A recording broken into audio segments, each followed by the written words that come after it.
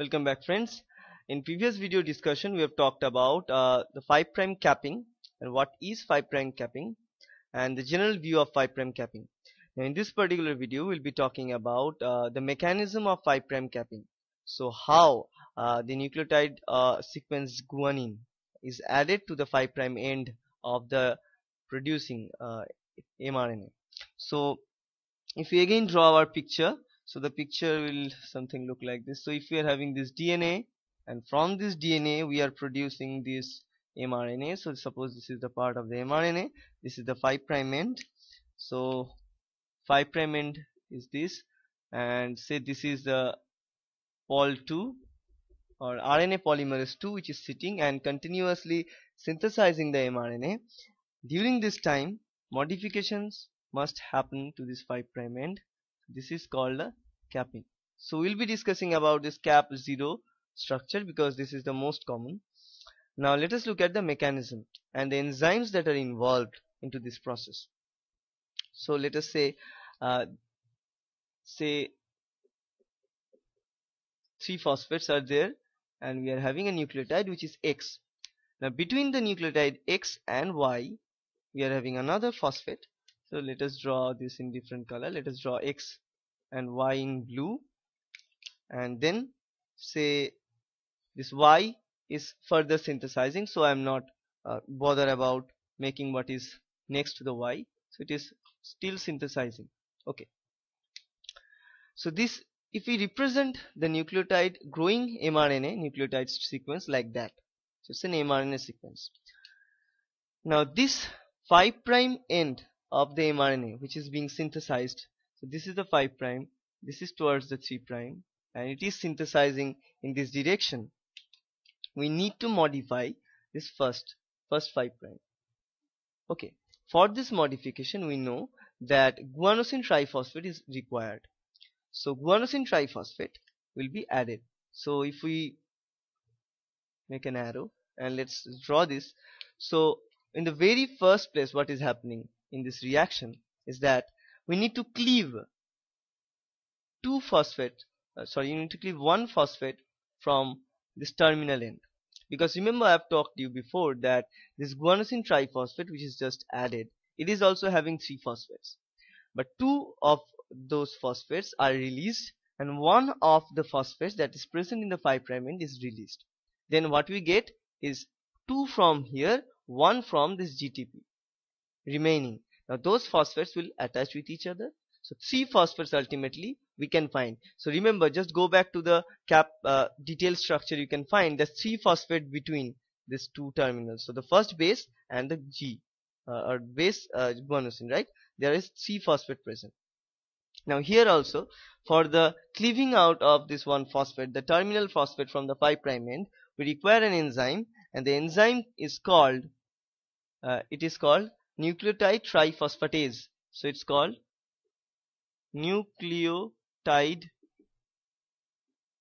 triphosphatase.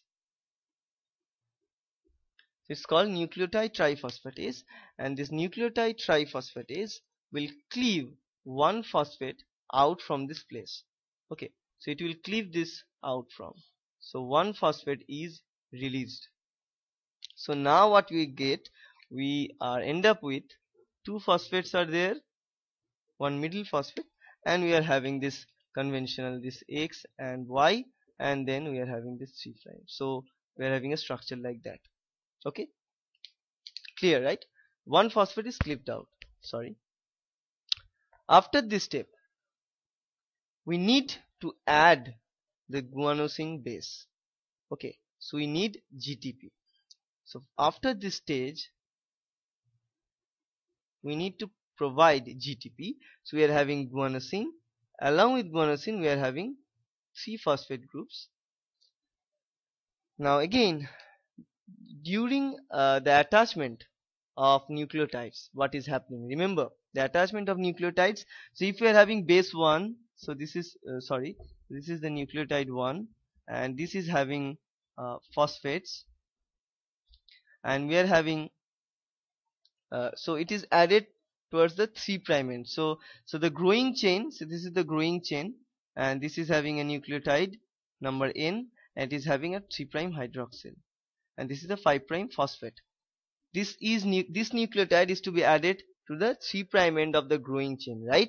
Because the nucleotides that we are doing, it's from 5' towards 3'.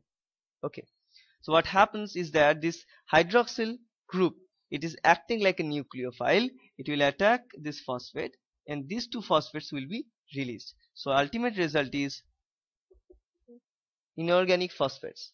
Pyrophosphates are released, and as a result, this N will be attached to this N1, and this is how the whole thing will go on, right? So this is simply the recapitulation. You all know these basic things. Now in this case, what we will be seeing, we are having 3 phosphates. Now this is a 5' like phosphate. Now this can be added to this. So basically, in general terms, 5' phosphate will engage with the 3' hydroxyl to make the phosphodiester bond.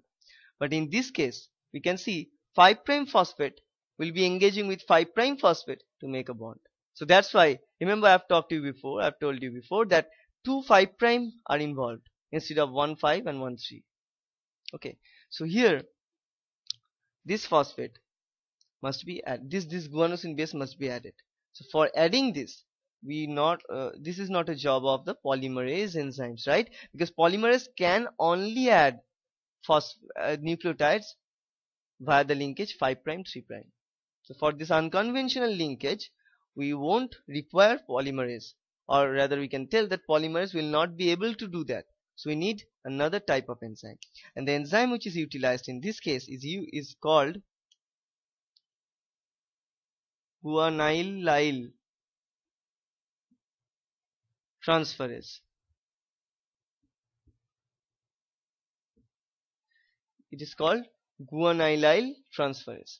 Now this guanylyl transferase will transfer this guanine base to this 5' phosphate. Okay, so what will happen is something like that. These two are the phosphates, and X, Y, dot dot, and here will be the new phosphate from the guanine and also a guanine base. This is the first kind of steps during this 5' capping mechanism utilizing guanylyl transferase. So regular polymerase cannot achieve this. We need guanylyl transferase. Okay, now after that we need to further modify this to make a cap 0 structure. What is the modification that is left here? The modification that is left is the methylation of the N7 of the guanosine, right? So here also this guanosine N7 will be methylated. So this methylation can be done utilizing methyl transferase. So there are plenty of enzymes called methyl transferase, or they are also called, in short, adomate.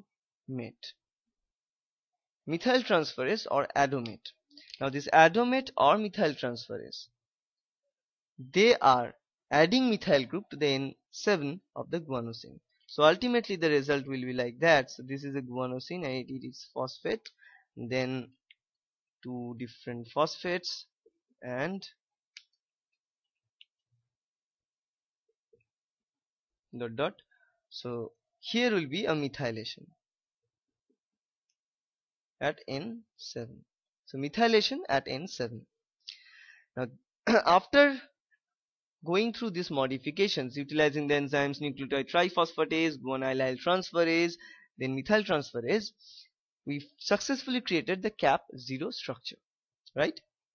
Now remember, cap 0 structure is vigorously found, but also we can have cap 1, cap 2 like structures. In those cases, further modifications must be carried out. Now the further modifications that is being carried out, most of the case are methylation, right? And for the methylation in any kind of this mRNA sequence, we must have access to methyl transferase. So again, in all those further modification steps, we require methyl transferase to be active. Now methyl transferase will keep adding this methyl group to other regions. For example, for the further maturation, say another methyl transferase will be required, and then it produces a methyl group. It attaches a methyl group to the base 1. So this is the base 1, right? So it attaches a methyl group to the base 1. In second case, suppose it attaches a methyl group to the base 2. In further steps, we will require methyl transferase for the proper methylation and the proper modifications. Okay, but this is a general process of doing this. Okay, so first let's summarize. So first, terminal phosphate is cleaved up by nucleotide triphosphatase. Then guanosine triphosphate comes in, and utilizing guanylyl transferase, we are adding this utilizing the 5' phosphate linkage. Then we produce the structure. Then methyl transferase comes in, modify the guanosine base, or if it require to modify further bases, it does so. Okay, so this is the whole process of how 5' capping is being achieved. Okay, so I hope this video helps you. And now let us consider, before concluding, let us consider what are the importance or the significance of the 5' capping. Now the significance of the 5' capping, there is nothing more to be understand in this case. So it is very much common, very much conceptual answer is that 5' capping, as I have told before, that it protects this 5' of the mRNA to be degraded by the exonucleases. First thing. Second thing is that this 5' capping not only protect them but also gives them the signal to be moved from nucleus to the cytoplasm, that this is the time for moving. So there are experiments that are being done that 5' capping is not there. There are enzymes modified in such a way that 5' capping cannot took place. In those experiments, what scientists found is that these mRNAs, what are produced or transcribed inside the nucleus, stays at nucleus. They won't move to the cytoplasm. In turn, we can say that they lost the ability to be moved to the cytoplasm. Okay, so for the movement of nucleus to the cytoplasm, we need this 5' capping to the developing or to the growing, not developing, growing mRNA. Okay, so for the proper guidance to be moved, it's important, very much important. And also it gives the mRNA stability. So not only being from the degradation, but also it increases the life of mRNA in some cases. Okay, so and another point, so 2 points major, one is the stability, second is the guidance. Third point is also this 5' capping increases the translatability of this mRNA. These are the 3 major points. Translatability means without this kind of capping, it can be shown that this mRNA is not that much effective in translation. So translation is not that much excited to be happening in this mRNA, because mRNA is acting like a template, right?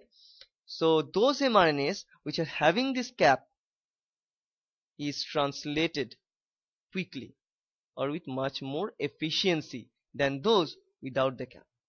Okay, so these are the 3 major significance or importance of the capping, but still it is the area of active research, and we have to look at it utilizing the experimental views. Okay, so that's it, and I hope it will help you.